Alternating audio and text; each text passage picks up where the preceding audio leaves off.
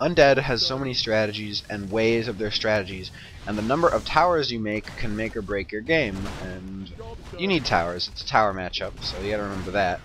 But you just gotta remember that the amount of towers you make is very important, it's very influential. So right now, this guy is making what he thinks is an adequate number of towers. This is the exact reason why I would have made more towers, to be totally honest. This shit that the panda's doing is really fucking annoying, and I pretty much hate it. Damn it. Merc abuse and then panda. The thing with the panda is, once he hits a high level like this, he's just gonna keep using all that extra resource he has to just mass mana potions. If anyone missed it, Breath of Fire and Haze kills peasants faster than pretty much anything in this game. So it's pretty important for you as a human player to realize that the panda is a force to be reckoned with, and he will run in and kill every single one of your peasants, and it's really not that difficult. So it's a good idea to generally just make a lot of towers and keep them nice and spread out. Because if you have all your towers in one big lump, the panda's just going to run in, breath, run out, breath. He's going to run back and forth, breath firing units, and there's really going to be nothing you can do about it. So it's pretty important to be doing that. Very important what this guy just stood, he got his MK and bought 3 towers. Pocket towers are really great. I almost always versus Undead just get 3 of them as soon as my MK comes out, because what you can do with all those towers is just you can create an expo, you can harass his expo by just building some towers there and forcing the Undead to return back to his base. You can fortify expansions much quicker than you normally would be able to, and just generally play better. Like they're very versatile, and also you can use them to get out of surround, but that's kind of complicated. You could probably do a search in the human section for every tower escaping surrounds and stuff like that, because it is very possible. The thing that Fav is doing right now that's very much annoying Sky is keeping him from... Really, the main thing it's doing is it's keeping him from being able to utilize the resources as expansion. If you look, Sky, I mean, he's 1,000 lumber, 1,000 gold, but he only has 2 peasants mining, and he's had to rebuild like 11 peasants. Like, that is so, like, that's an exaggeration, or maybe it's not, maybe it's too little. But I mean, he's had to rebuild all these peasants, and it's just like, you know, Jesus. It's just epic how difficult it is, you know, to be able to just, you know, how difficult it is to keep this expansion up when the panda keeps running in Breath of Firing, and it's just great harassment by Fav. And really, Sky's handling it the best he can. I would have personally had my MK around the towers, as opposed to bringing him with me. Maybe it was worth it for that half bar of experience. I don't think it is, personally. I feel as if the MK would have been around the towers, every time the panda came in to boff, he could have just bolted him, and then the panda would have been like, oops, I'm going to get hit by these towers for 3 seconds, and his harass would have been like 10% as effective. So, generally speaking, I think that might have been a mistake on Sky's part. Really, it's hard to say. At this level of play, I hesitate to call anything a mistake, because really, at this point, their mistakes are much less mistakes rather than just their opponents playing better or luck. So here comes the panda again, being a faggot, and he's gonna run in.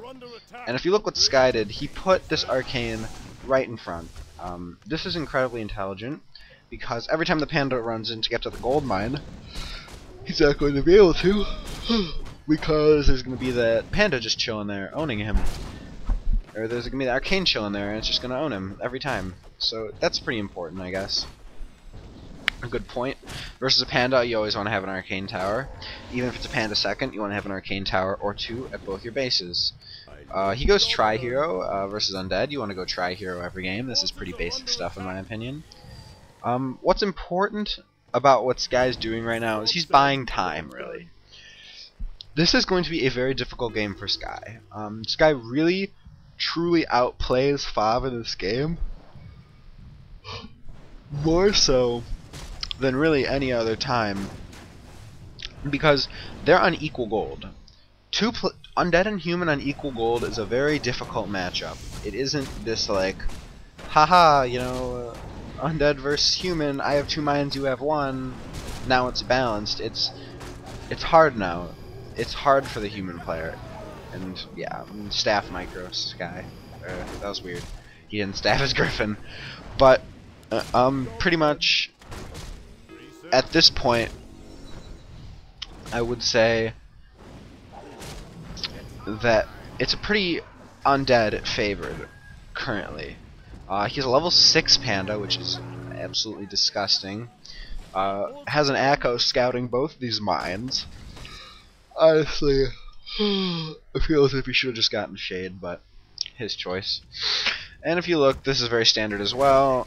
Sky is solo creeping his MK and Paladin, so they level up faster than the AM. Now, he is going to be going gyros this game. You have to be very weary going gyros in a game like this, mostly because Panda rapes gyros very hard, very easily. So it's really hard to say like if really tanks or gyros are better, because the Panda can just hit a tank and then, like, you just saw that Panda, I think he wasted his Breath of Fire there personally. He shouldn't have done it. But I mean, really, I mean, what the Panda and these destroyers are now going to do is completely decimate this Expo very easily, and there is nothing that Sky can do about it.